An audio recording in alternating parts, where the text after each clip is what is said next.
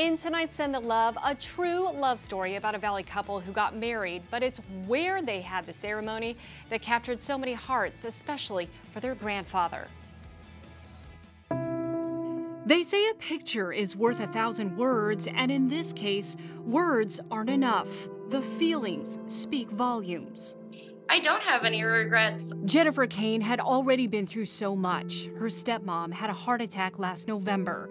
2 months later, doctors diagnosed her with breast cancer. Then the golf club Jennifer and her fiancé Paul had planned to get married at canceled the wedding because of COVID-19 restrictions. I talked to my stepmom and she was like, well, I'm sure we can find a new place because Grandpa's been waiting for this moment. He wants to see this happen and everything. And I was like, well, they have a courtyard that his window looks out onto. Like, why don't we just do it there? And she was like, well, let me call Esther and see if that's even possible. Esther DeCamillo is the executive director at Morningstar at Arrowhead, an assisted living and memory care facility where Jennifer's grandpa Jimmy was staying.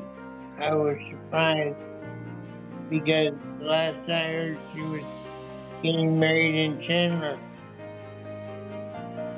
And then all of a sudden she was getting married out here. So on March 23rd,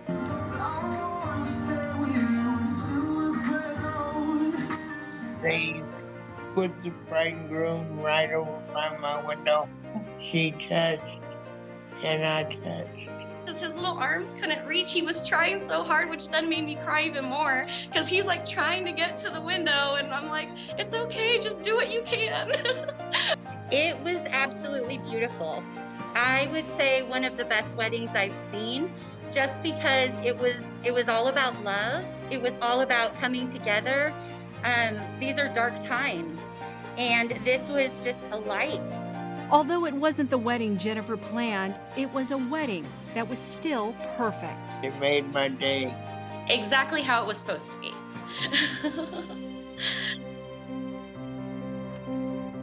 A big congratulations to the newlyweds. And talking about sending more love, their florist Janice from Blooming Bouquets in Glendale didn't even charge them anything for the centerpieces.